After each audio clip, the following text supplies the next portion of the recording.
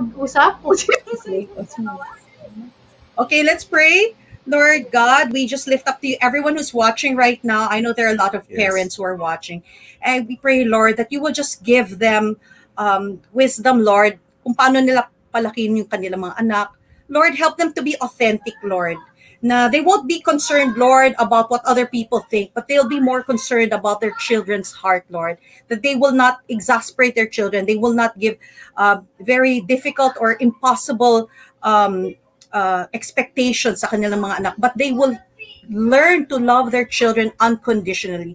Para pag nakita to ng mga anak nila, the kids will realize there is a loving heavenly Father that loves us even if we are sinners. Lord, we pray that you will also speak to the children who are watching right now, that they will learn to honor and obey their parents, especially if they're small children, they will obey their parents. Pero kung hindi na sila small children, that they will honor their parents.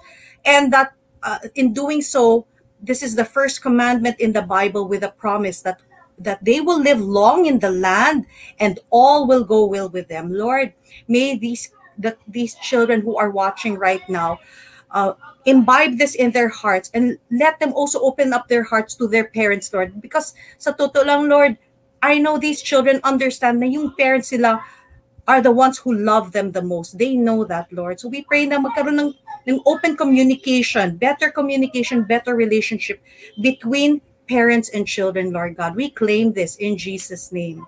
Father, at this time, we lift up to you our country, yes, the Philippines, Lord. Lord.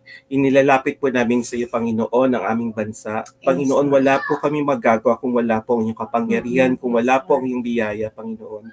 Dalayan ko po namin na bigyan mo po kami ng iyong biyaya, yes, Lord, na malampasan po namin ng mga pagsubok na naririto sa aming Panginoon. Yes, alam mo Lord po ang puso ng bawat isa. Alam mo kung sino ang naghihirap. Alam mo, Panginoon, kung sino ang nag-aalala. Yes, alam mo, Lord Panginoon, kung sino ang mayroong hamon na hindi nila matugunan, Panginoon. Salamat, Ama, dahil alam po namin na ikaw po ay nakikinig. Ikaw po ay handang tumugon sa aming panalangin. Panginoon, kinikilala po namin ang iyong kapangyarihan, ang iyong pong biyaya. Nawa ikaw po ang siyang kumilos sa puso at buhay ng bawat isa.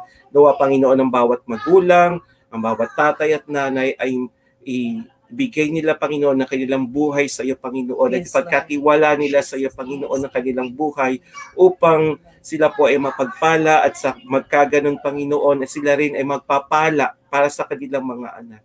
Dalayan po namin kung mayroon po mga wasak na tahanan, kung mayroon pong pag-aalitan, ikaw po ang mamagitan, Panginoon, na magkaroon po sila ng pagkakaunawaan, ng pagkakasundo. Sa gitna po ng pandemyang ito, Panginoon, nararapat lang na magkaisa kami bilang pamilya, nararapat lamang na maging buo kami, Panginoon. Nawa, Panginoon, ikaw po ang siyang tumugon sa hinaing ng bawat isa, ang tugon sa kanilang puso, Panginoon, na naghihinagpis. Ikaw po ang siya magpala sa kanilang, Panginoon. At ngayon po ang panahon na makita nila ang iyong himala, ang iyong pong kapangyarihan at ang iyong pong biyaya. Salamat, Panginoon, dahil alam po namin na iyon na pong tinugon ng aming panalangin sa pangalan ng aming Panginoong Jesus. Amen. Amen.